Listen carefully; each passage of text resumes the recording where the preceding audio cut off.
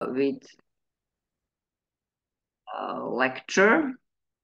It's my great pleasure to introduce to you Dr. Miloš Spasić. He is museum advisor and the head of prehistoric collection at the Belgrade City Museum.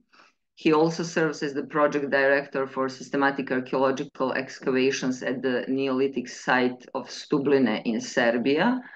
Dr. Spasić's research interests are diverse, covering a wide range of topics. These include settlement and household archaeology, along with the investigation of the social dynamics that influenced the formation of spaces and places within late prehistoric communities in the Central Balkans. He also explores human-animal relationships and the politics of body representations from the same period and the region. Finally, in his role as a museum advisor, Miloš focuses on critical heritology and museology. He's particularly interested in developing new exhibition strategies that integrate a wider appropriation and reception of scientific insights to create engaging museum narratives. In today's lecture, titled Peoples, Places and Objects in the Late Neolithic Central Balkans, Miloš will present the history of research on Vinča culture, as well as the results of the more recent investigation into the late Neolithic of Central Balkans. The lecture will critically approach both theoretical and empirical results to demonstrate the potential of the latest research outcomes for comprehension of the late Neolithic period in the Central Balkan region. With that said, I wish you to enjoy the lecture, and now I invite Miloš to take the floor. Introduction. Let me share the screen.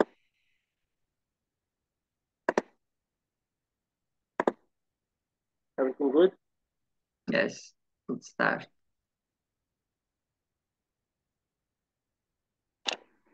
Dear friends and colleagues, my lecture today will address one of the most spectacular Neolithic phenomenon in Central Balkans and throughout whole Europe. It is a Vinča culture that is famous for the last 1 century of research. Just let me see what's going on with the presentation. Okay, so let me honor the roots of Serbian Neolithic archaeology, which is deeply rooted in the German cultural historical archaeology, by titling these next few slides in classical German cultural historical milieu. Let us see what is Vinča culture in its space and time. So the Vinča Kultur in Raum und Zeit, as German would say.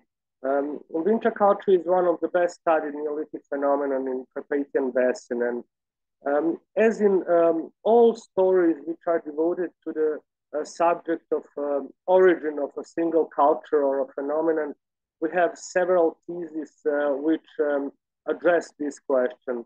Of course, one is which sees the origin of Vinča culture as migratory movement through from Anatolia to Balkans, and such thesis has its good clues in material culture, in variety of objects and lifestyles which appeared in Central Balkan Neolithic later than in Anatolia. Of course, the other thesis is the one that sees the Vinča culture as autochthonous local development, and this is the common situation also in describing the origin of a phenomenon or culture. Usually you have both migratory and autochthonous theses which are involved in explaining origins. So also in autochthonous local development thesis, we have a good clues that shows us that there are certain types of material culture and lifestyle which is typical for local middle and early Neolithic communities in Central Balkans, which are typical for starchable cultures. So we can say that maybe the thesis proposed by John Chapman in his seminal book from 1981 is the most closer to the truth, that Vinča culture is probably of polygenetic and polyregional origin, and that we have both migratory and autochthonous elements in its core. So, as we said, let us explain the realm or the space of the Vinča culture. As you can see on this map, the Vinča culture covers the huge area of Central Balkans, with nowadays Serbia as a core area, and southern Hungary, eastern Bosnia and Croatia, northern Macedonia, and northern Albania, also parts of the eastern, western Romania, Bulgaria. So there are more than 1,000 Vinča culture sites registered up until now, and only 2 necropolis. It's a question, as Zorica said earlier, worth $1 million. Why we do have such situation with so much settlements and so small number of necropolis. So the site or the time of the Vinča culture spans throughout the 53rd century BC until the 45th century BC, and it is the new chronology which was based upon more than 200 AMS absolute dates obtained from the site of Belobrdo in Vinča, the eponymous site of the culture. We will today stick to the old chronology of Professor Vladimir Miletić, which employs the subdivision of Vinča culture into 4 phases: Vinča A, Vinča B, Vinča C, and Vinča D, but we will stick to the absolute dates where we have it. Okay, so well, let me give an introduction also on social organization of Vinča culture. It is an everlasting question since the beginning of investigation of Neolithic in Serbia, and the majority of theses explaining social organization of Vinča culture from the second half of the 20th century was had hugely anecdotal character, and was mainly based on the heuristic explanations, which were mainly subjective and which were not grounded in actual archaeological records. So mainly those explanations saw Vinča culture as an egalitarian society with prevailing matrilocal patterns of marital residence.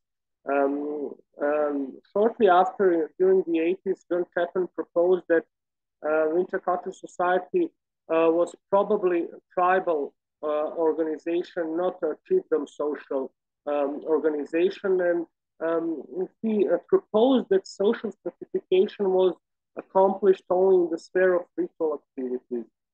Nowadays, we see that Vinča culture, based on a lot of evidence, we see that Vinča culture was probably trans-egalitarian society with some sort of social stratification that happened already at the beginning of Vinča culture, and nowadays we are operating with various agendas in that studies and explains social stratification and social organization of Vinča culture. And one of the most newest one is was borrowed actually from Levi-Strauss model, which is called Société Amazon, which means the house society, and that probably Vinča culture was organized on a household level, and that the main unit of social interaction in Vinča culture was probably a household. So, okay, as we said, Vinča culture is most famous for its settlement, not for its metropolis. So there are a lot of settlements investigated in the last century or so.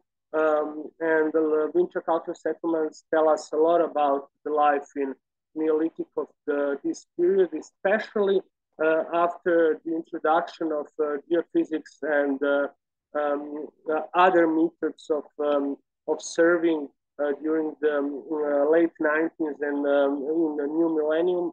We have seen that Vinča culture settlements are very well organized, and then that they have more than 100 or 200 houses in a single society, in a single settlement. So such situation or such evidence implies that those societies were very well organized in terms of the social organization.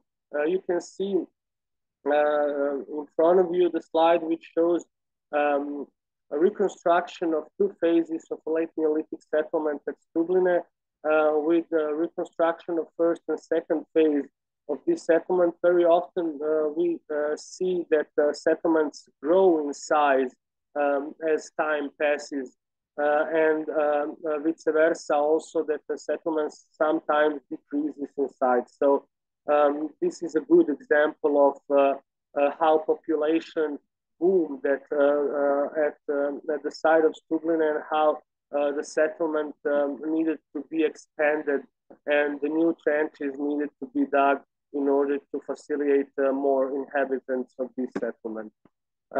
Intercultural houses are very good investigated, and we have several hundred houses explored in last 100 years.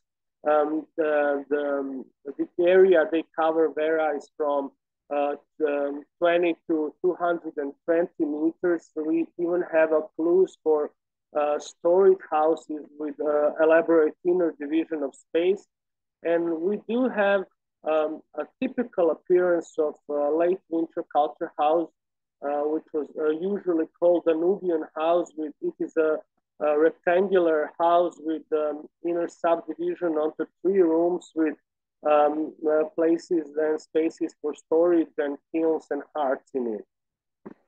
Okay, this is an artistic impression of Vinča culture house excavated at the site of Kormadin in Jakovo, which was hugely influenced by similar rendering of Neolithic and Chalcolithic houses from Near East, especially from Çatalhöyük, where some sort of special function of these houses were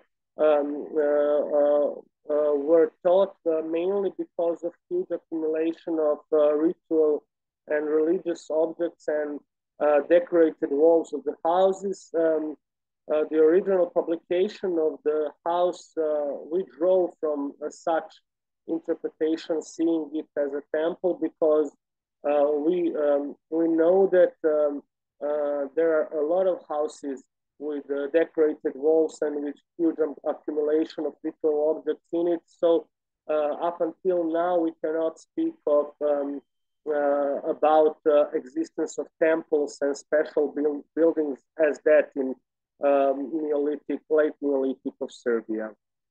Okay, another type of material culture which is really famous for Vinča societies are so-called special objects, and those objects appear in vast territory of southeastern Europe. Mainly, Vinča is famous for its figurines and figurine arts. More than 2,000 figurines were discovered just on the eponymous site, and it is really important part of the repertoire of Vinča culture, Vinča material culture. Such objects appear on the west neighboring territories also, and those objects were given mainly anecdotal and heuristic explanations, seeking their functioning, rituals, and religion. We will later see what are the advances in studying those kind of objects. So let me give you a short introduction to the history of research of Vinča culture. I think it is really important to see how the line of thinking was developing through the time and where it all started and where are we today. So I have made divisions, very subjective division of research into Vinča culture in Serbia, Neolithic archaeology on 4 stages of development. The first one I call the foundations begins with the first excavations of a Neolithic site in the vicinity of Belgrade in the village called Barajevo, and the most prominent figures for this period in the late 19th century and early 20th century, of course, are figures of Mihailo Valtrović and Miloš Spasić, which are the first, university professors of archaeology in Belgrade and one of the first excavators of Vinča culture sites in Serbia. So the name of Miloš Spasić is strongly connected with the history of Vinča culture, not only because of his excavations of Vinča itself, but because of his profound interest in publication of his results. And we have more than several dozens papers and books published by Professor Spasić, which remain as his legacy even today. So Vinča Belo Brdo is a site eponymous for the Vinča culture with stratigraphy more than 8 meters, covering the period between Middle Neolithic up until the Middle Bronze Age. Even some early Iron Age occupation appear on this tell site also. During the late medieval period, there was small settlement and a huge necropolis at the site also. So Professor Spasić excavated Vinča for nearly half a century, for some period smaller than half a century. He excavated enormous parts of the mound and published a lot about his excavation. The legacy of Professor Spasić, of course, are the archaeological collections of finds from Vinča, which are today stored in a unique archaeological collection of Belgrade University, and also the basis of Neolithic collection at National Museum is also the legacy of Professor Spasić's excavations at Vinča. So Professor Spasić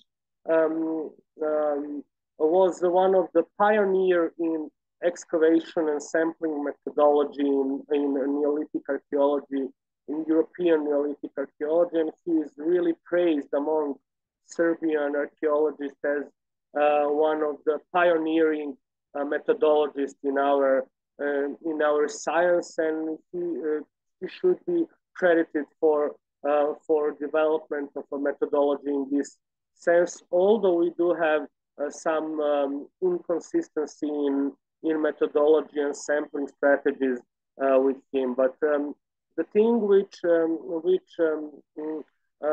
gives us the picture of Spasić investment in Vinča is the dating controversy regarded to the Vinča site, because from the really early publication period of Vinča, Spasić recognized that the Vinča was a Neolithic phenomenon, but later on, somehow he changed his point of view and proposed that Vinča actually was a Ionian colony from 7th or 6th century BC. Of course, already then it was really obvious that such interpretation wasn't correct, and not a decade or so will pass until the refusing such interpretation by other scholars in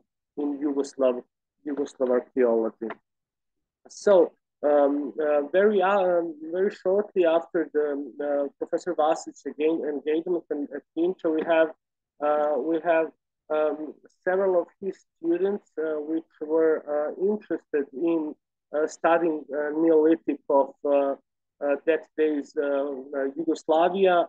Several of them were his students from Belgrade University, but unfortunately, because of argues regarding the dating of Vinča, they actually gained their PhD not on Belgrade University, but in Ljubljana.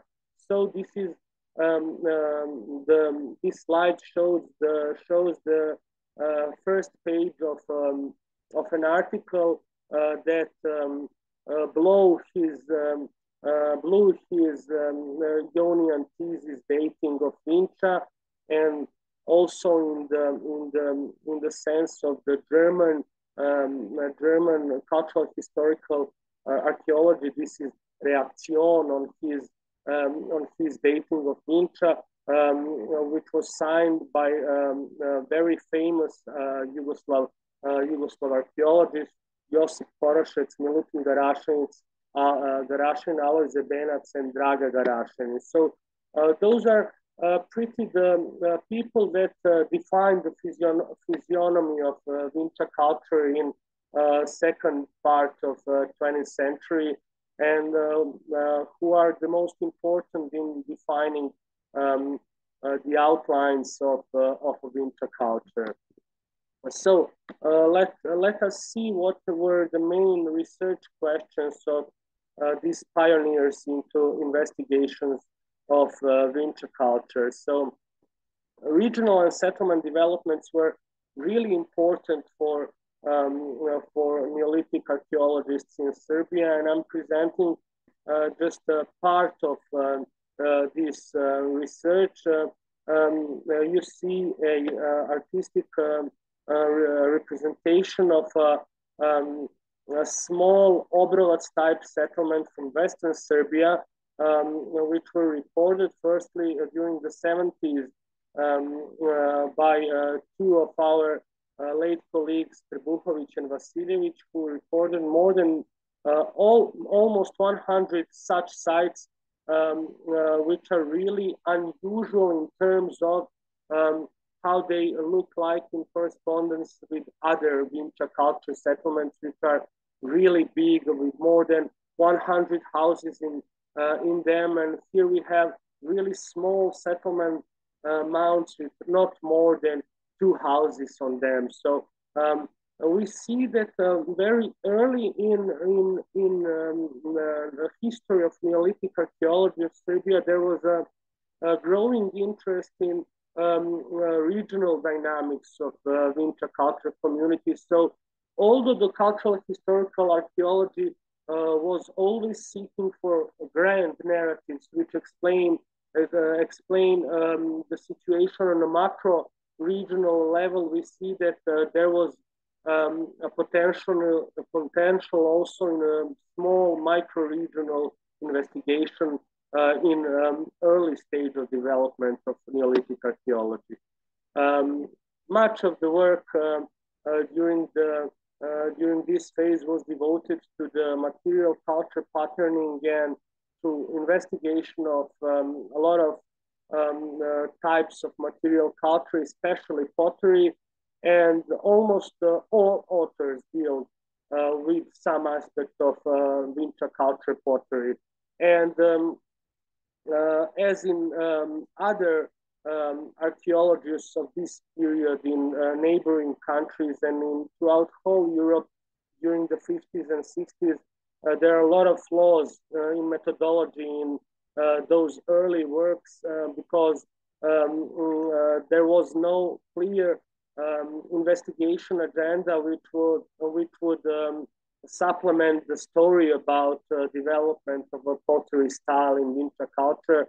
So basically, this is just the beginning of the investigation of material culture in Vinča period. Also, very huge theme in Vinča culture was related to the religion, cult, and beliefs of Vinča communities, and they were mainly influenced by subjective point of views, which usually corresponds with good literature, not to good science. And scientists back then were really influenced by similar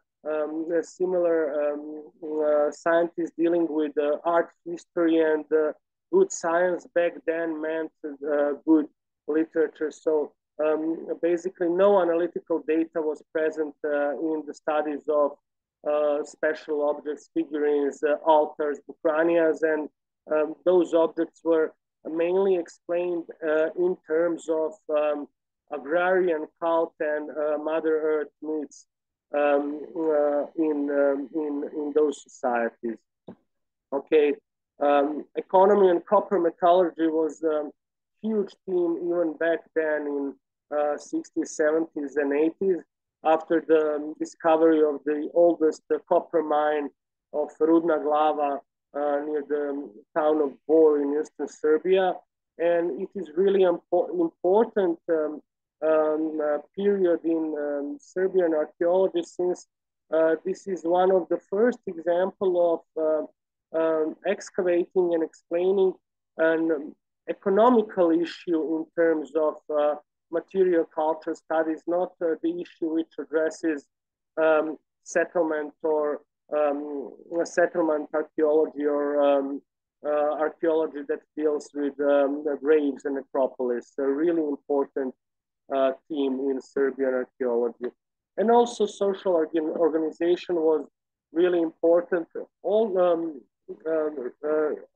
basically in 50s and 60s, it was hugely influenced by left-oriented Marxist discourse of the time, and which was again good literature, not good science, and mainly there was scientists that were explaining the Vinča culture as egalitarian society with, again, matrilocal residence with no social institution and with a less degree of labor specialization, which was in the basic idea also with his discourse in archaeology.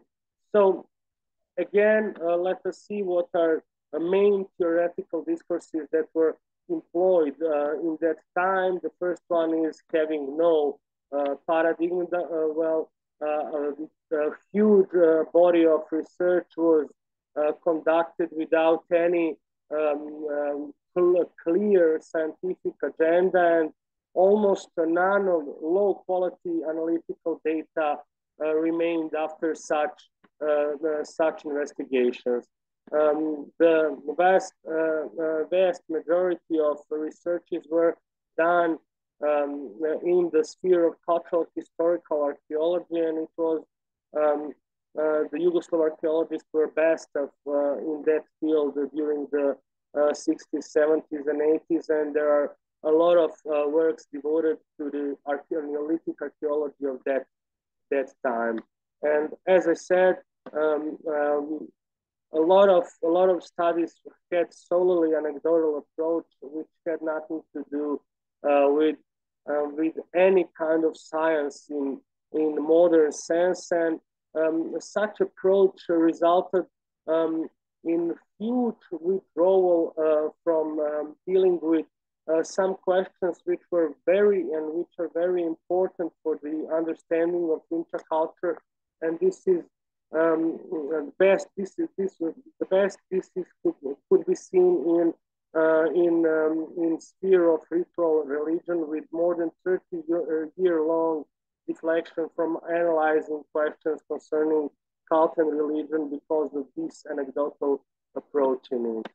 So let us see what are the gods that created the cultural historical background of Neolithic archaeology in Serbia. The godfather is Milutin Garašanin, who defined the physiognomy of the culture in several of his important books. You can see the prehistory of Serbia, where he devoted more than 100 pages to the study of Vinča culture, and of course, the prehistory of Yugoslav earths, which was published in late 70s or so.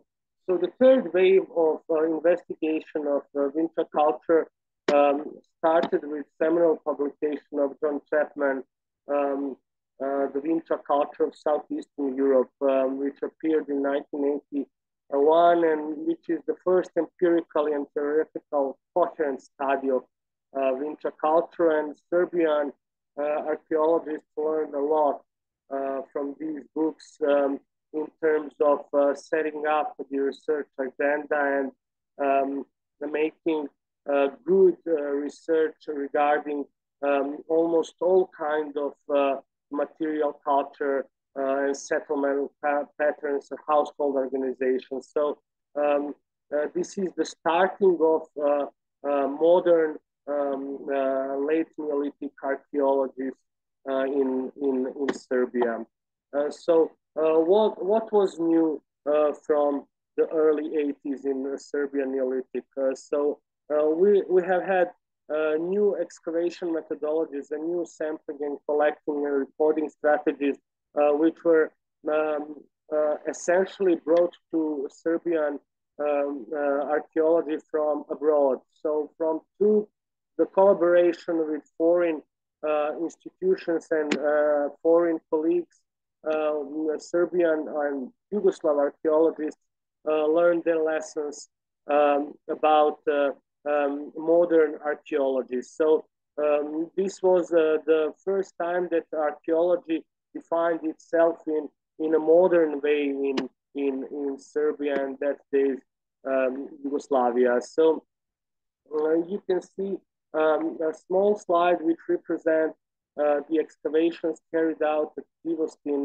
one of the sites located in central Serbia, with more than dozen houses excavated there, and this is a settlement which was properly published, and it serves even today as an important starting point for investigating the household archaeology in Vinča culture. So Divostin was really important for Serbian archaeology as well as Selevac, also an international team that was investigating this site, also with very good methodology and very good published excavation reports. So the final phase of the Vinča culture investigation is started sometimes before the new millennium, and it was from the beginning of the third huge campaign, which is carried out at the eponymous site of Vinča, where Professor Spasić led a huge scientific team with a new methodology and new sampling strategy and new documentation strategy, which influenced almost all of the Neolithic projects which were carried out later on. So the new excavations at Vinča set the agenda for the new phase of research into Neolithic archaeology. So let us see what are the news in Serbian Neolithic archaeology.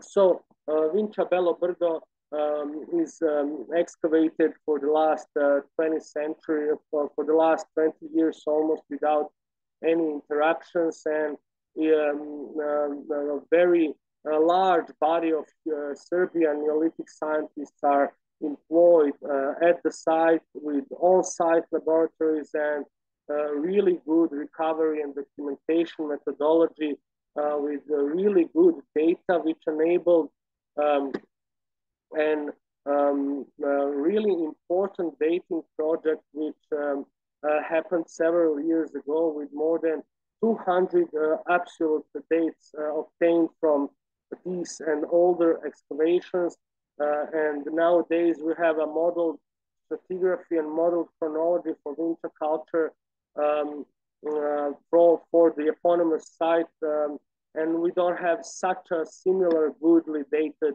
site in Neolithic period in the vast region of today. Of course, there are a lot of very important finds from the eponymous site. I have chosen just one.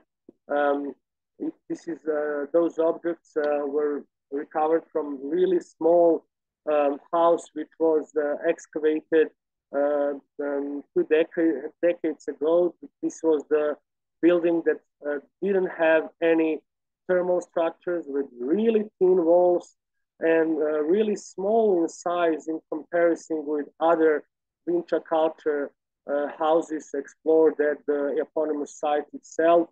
And it contained really unusual objects. One of them is the ball with 8 protomas on its rim, showing or representing the heads of animals and the heads of the humans. And Professor Spasić gave really interesting interpretation of this find, saying that this could be a house which was used in some kind of ceremonies which employed reconciliation of some of the opposing structures of that period. Either it would be male or females or foreigners or local communities, but that this object was used for some kind of ceremonies in that aspect.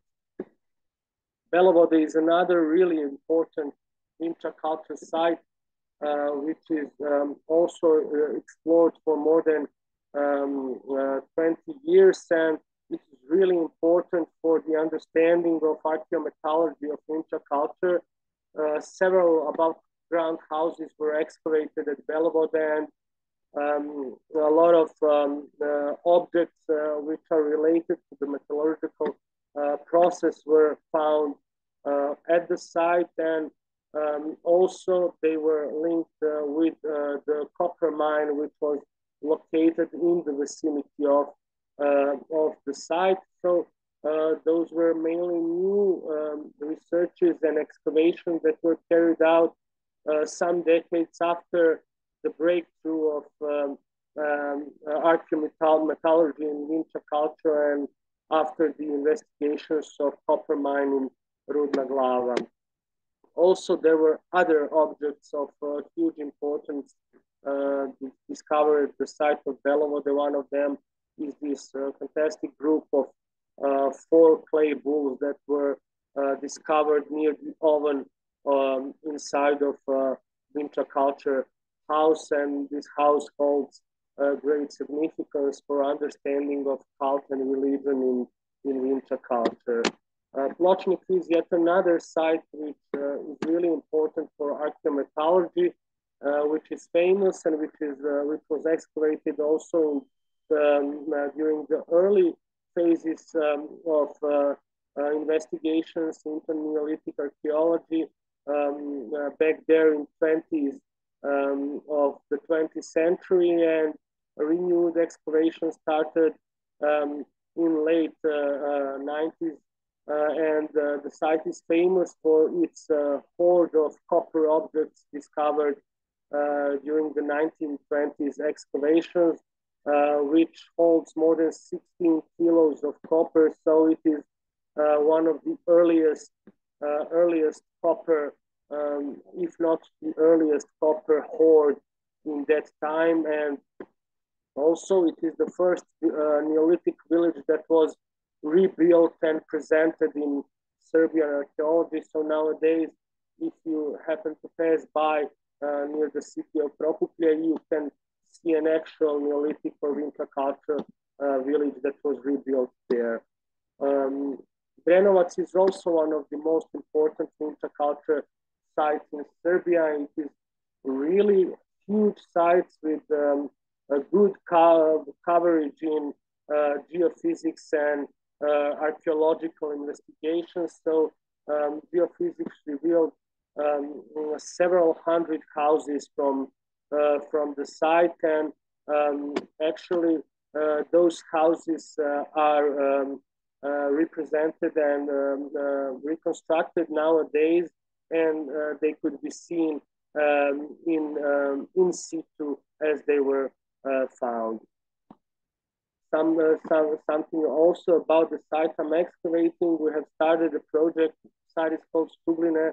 It is near the Belgrade. We have started the project some 15 years ago, and it is a large Vinča culture settlement. We have done total geophysics at the site, and more than 200 houses were recovered from the geophysics pictures. So the site has, this is the geophys of the site. As you can see, a lot of anomalies and system of double trenches that surrounded the site. Basing on that, we have done the reconstruction you have seen earlier about the dynamics of the settlement, dynamics in the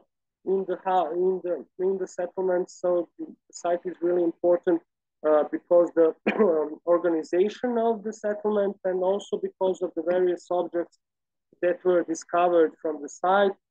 And one of the most famous ones are the group find of 44 figurines which were discovered in one of the Neolithic houses explored during the 2008 at Stubline. So the 44 figurines were found near the oven inside the house, and all of them are pretty schematically shaped without any detail in the representation. All of them are pretty similar, some bigger, some smaller, with one of them being the largest, and carrying out the various types of clay models of actual tools or weapons of that time.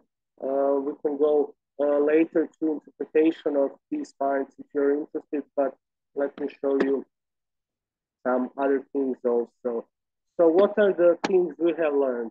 We have learned the new methodology and new excavation strategies, and these things is really important for Serbian Neolithic archaeology. And I must say that Vinča culture and the archaeology of Vinča culture is basically the terrain from where all good examples of methodology improvements in Serbian archaeology started. So basically, ore sampling and recording and processing strategies that we have nowadays in Serbia archaeology actually originated in the archaeology of Vinča culture. So the most intriguing question is that publishing strategy is really poor also nowadays, and that the improvements in excavation methodology and reporting and documentation strategy has not been followed by good and well-planned publication strategy. Let us see what are the new themes in Serbian Neolithic archaeology. Households are really big theme in Neolithic archaeology of Serbia, with Professor Tripković being the pioneer in this field, bringing up the story about Vinča culture household as one of the main social units of social organization of Vinča culture. And we do see a lot of various aspects in studying the Vinča household. As Professor showed, we see that some Vinča culture houses were rebuilt. We see that some of the houses have newly adjoined rooms. We see that some of the houses were abandoned, and we can link actual points in history of these houses and events which caused such shaping of these houses. Really important theme, which was also influenced by a huge attention paid to contextual archaeology in Vinča culture. So one of the new themes is also the environment of Vinča culture, and a lot of scientists are nowadays dealing with, as we can say, sister disciplines in archaeology, zoo archaeology, archaeobotany, with the human impact upon environment, on diet, and various other aspects of relationship with past communities and environment. And this is a really important subject, and there is not a single Vinča culture site which is excavated at the moment and which doesn't have such approach in its core.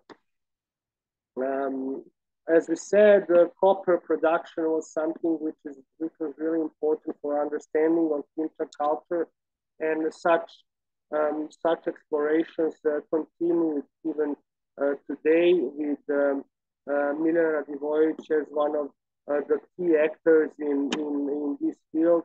She gave a lecture a week ago on this subject, and this sphere of knowledge among the Neolithic communities is really important for understanding of their life styles. We see that although there is a huge interest in archaeometallurgy, we see some less interest paid in copper production. How does it influence Vinča communities? So basically, this can be a subject for future researches. Also, resources are themes which are really important for Neolithic and Vinča culture archaeologists in Serbia, with stone and work, bone and antler being the main objects of research. Again, very modest interest is paid in human resource relationships. New team in the Serbian archaeology employ also the question of social actors and actor network theories, and the questions which are centered around several main themes, and that is the identity issues, social organization, and social reproduction. A lot of work is devoted solely to these subjects in Serbian Neolithic, and we should pay some attention to this work, since it is really crucial to understanding this period. Also, analytical methodology improved a lot in these days, and we have more and more scientists dealing with clear research agenda in terms of quantification of field data, with Professor Porčić being the most prominent figure in this field, and responsible for introduction of many various statistical approaches to understanding the life of Vinča culture communities. Again, we see a renewed interest in the rituals and rites and religion of Vinča culture that was almost forgotten for three decades after the exploitation of this theme in classical anecdotal discourse. So nowadays we have a lot of contextual data which adds a lot to the subject, and which can add a lot to the story about understanding of these phenomena and spheres of life in Vinča culture. Also, new theme is the human-animal relationship, with a huge body of scientists dealing not only with animals in economic sphere, but also in the sphere of human-animal relationship, into the sphere of multi-species that existed in those days, and how people influence the animals and vice versa also. Okay, this is it.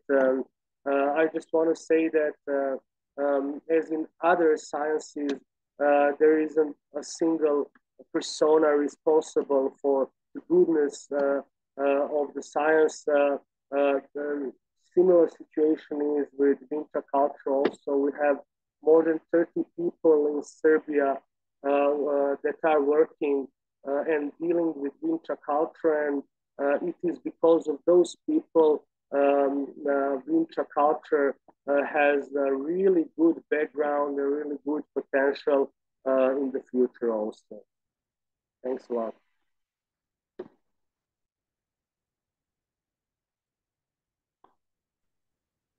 Okay, thank you, Miloš, for this very inspiring and insightful lecture. I hope I stopped recording. No, I didn't. Give me a second to